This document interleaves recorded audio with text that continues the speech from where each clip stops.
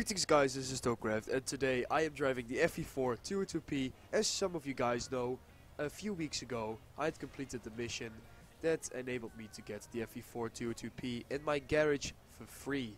So I am really happy about that, but right at the moment after I got my FV4202P, I stopped playing for the World of Tanks because the holidays in which I managed to get the FV4202P were over. So I had to go back to school, and I didn't even have a chance to play the FV4202P after I got it. So the first time that I had time to play this vehicle was this week, a few days ago I think. And this is, I think, the second battle I had in the FV4202P. As we can see, we've got a very good matchup here on the map Winterberg. And as you can see, there are a lot of enemy heavy tanks on the enemy team. So what I decided to do is go into the field. Why? Because I would rather not fight a lot of those heavy tanks front on, because there are that many heavy tanks on the enemy team, and it's very highly likely that most of them are going to go into the city. So if I go into the city as well, it's very likely I am going to have to fight them front on, and that is something that this tank isn't really good at. Why? Because when this tank is not using its gun depression, it does not get the best armor you could ever get. So at the field I will probably meet all the other tanks that are not heavy tanks, and of course a few heavy tanks that I can engage at long range. And that's exactly what this tank needs, because if it's not using its gun depression, the armor is pretty weak. And as some of you guys know as well, the FV4202B got buffed in patch 9.14. So I have never actually played the FV4202B in its stock configuration. Yeah, in its stock configuration, you know what I mean.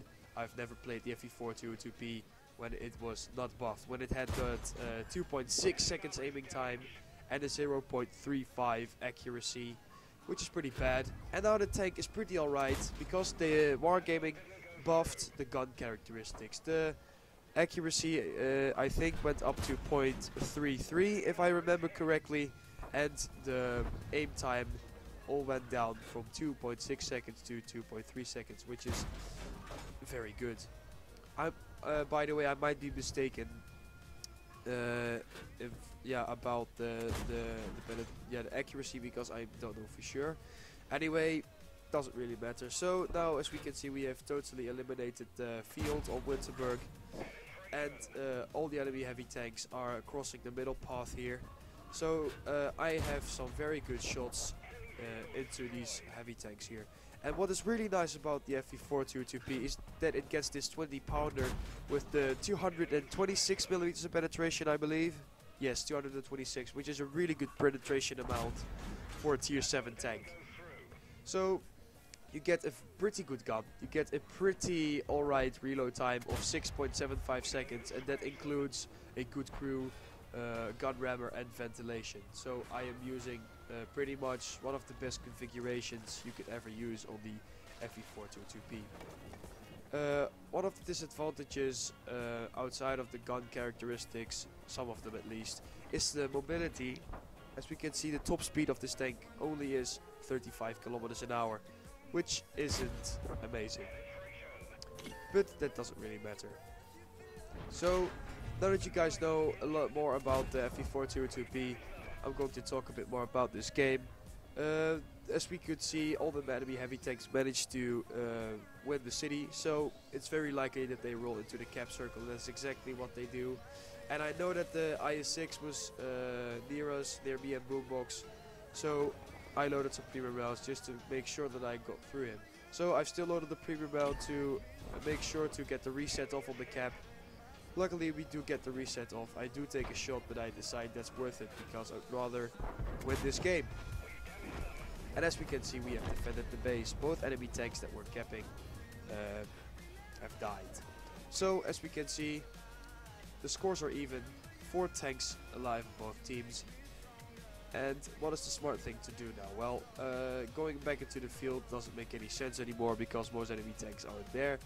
So Boombox and me decide we are going after this Tiger 2.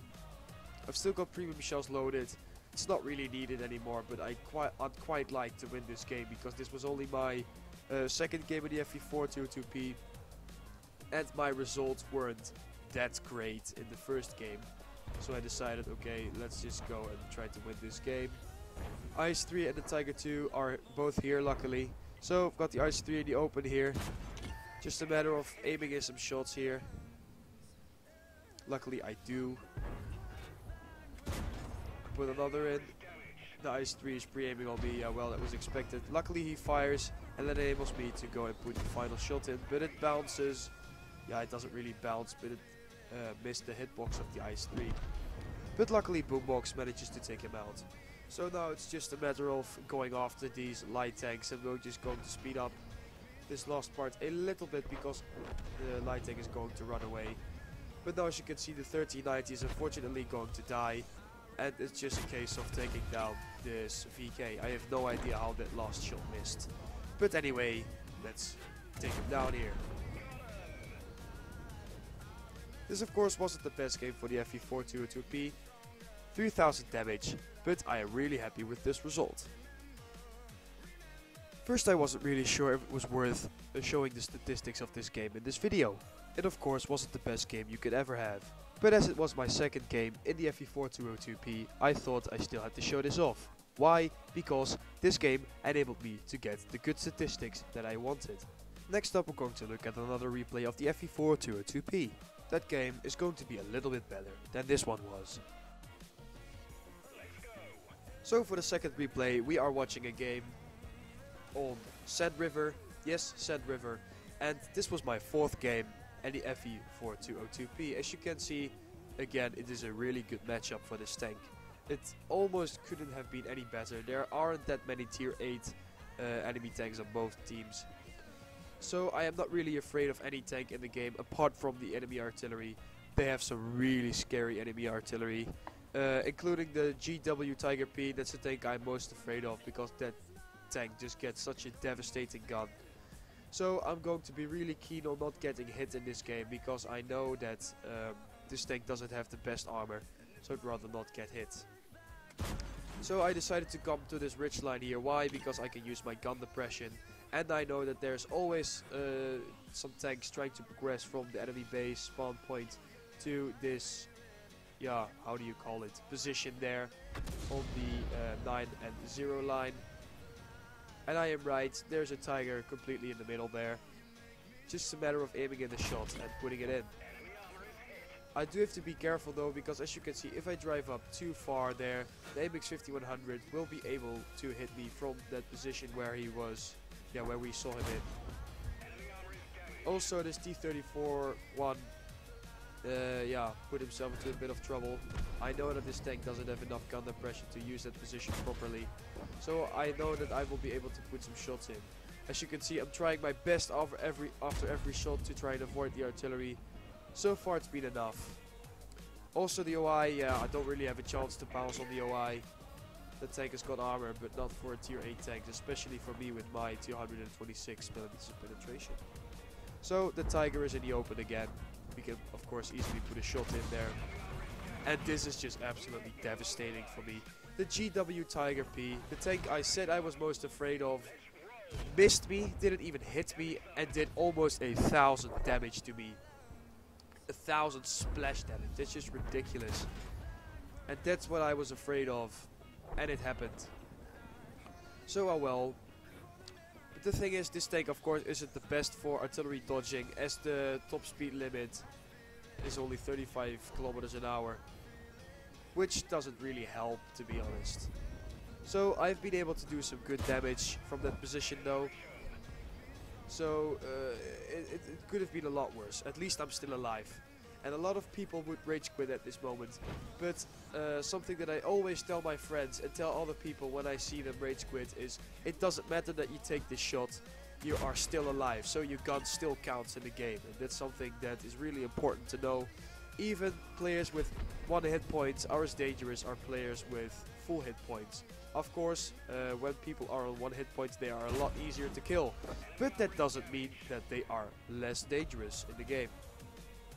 And that's exactly what doesn't stop me from trying to carry this game. As we can see, we are 3 tanks behind. And the enemy team has killed a very fair amount of our team. We pull back one there. The Tiger 2 made a very big misplay. He was a very good player, but he drove out in the open. That enabled us to put some side shots into him and take him down. So that probably means that not any tanks are going to drive down the same way the Tiger 2 did. So it's very likely that on the other position something is going to happen. I'm a bit worried about the Bulldog, but the thing is I can't really do anything about the Bulldog at the moment. So I have the tiniest shot in the world on the AMX 5100. It would have been very lucky to hit that. Of course I don't, but it doesn't really matter. So I decide, okay, there are a lot of tanks back there and they can fight against the Bulldog. I am one of the only tanks on this flank, so I'm going to have to help here. Luckily I do manage to hit the shot on the T-25TO. He was pulling back, but luckily I managed to put in the shot. Let's see, the T-34-1 is still there. Doesn't look like he's speaking out, but I'm still going to use this position again if there's any tanks speaking out at the moment. And there we can see one of the dangerous tanks on the enemy team, the ISU. I fire a fully aimed shot. My shot goes very high and to the left, and then probably missed him because I didn't see my shot disappear in the air. So that probably means that it missed. I fire a second one blind. It probably hit, we don't know. Depends on if the ISU moved or not. So still we are one tank behind, and the situation isn't looking that bad, to be honest. If we manage to kill that ISU, we can have a far better chance of going into the enemy base. But that's when a surprise IS gets spotted on the other flank there, and another two of my teammates get killed. So I put a shot into the IS, and I decide, okay, let's try to kill this ISU here. Luckily, with this tank's penetration, I was able to hit that very well angled shot, because in a lot of other tier 8 medium tanks, that shot would have bounced. Unfortunately, I missed the shot on the T-25-2. It wasn't fully aimed, but it still was very close. The second one goes right through though. And now this T-34-1 is doing something I can't explain. He rushes forward, forgetting that I'm on this ridge or something. I have no clue. But I managed to take him out. Also the ISU has died, which is very fortunate for us, and now only this IS is still back there on the other flank. So what I'm thinking at the moment, I'm thinking, okay, I've got binoculars, I'm going to stand on this ridge and activate them to see if I can spot him. But his last node position isn't in my spotting range.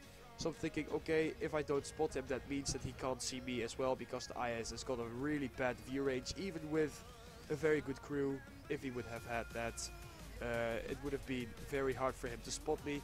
So that means I can safely go down the ridge and go into the enemy base. And I'm thinking, okay, it's been a great game so far, and I'd rather take down the win, because it is very hard for me in a tank that only goes 35 kilometers an hour to hunt down 3 SPGs and an IS still. So I'm thinking, okay, we're going to go for the safe win, and that is of course the cap circle here. If we cap with 2 people, we can easily make this on time without risking too much here. The Cromwell does go after the self-propelled guns on the enemy team, which is fine.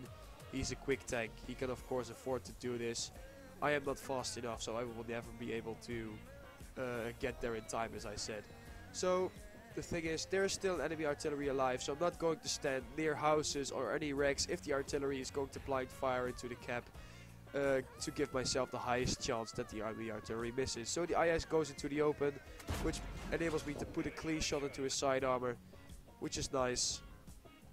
And do I get a second one in? I don't get the second in, but it was very expectable that the Cromwell died to the IS. But of course, there's only 10 seconds left for us to cap, and it's impossible for the IS nor the Hummel to try to interrupt us here.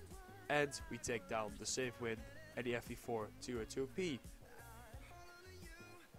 So as I said, this game was a little bit better. It still wasn't anything extraordinary, I know this, but the thing is, I just wanted to put up some content on the FV4202P on my channel. And so I hope that this video was enjoyable to watch. And if it was enjoyable, please consider leaving a like, as I did put a lot of time in making this video. Also think about subscribing if you haven't already. I hope that you had a great Easter, and I will see you in the next video. Bye guys.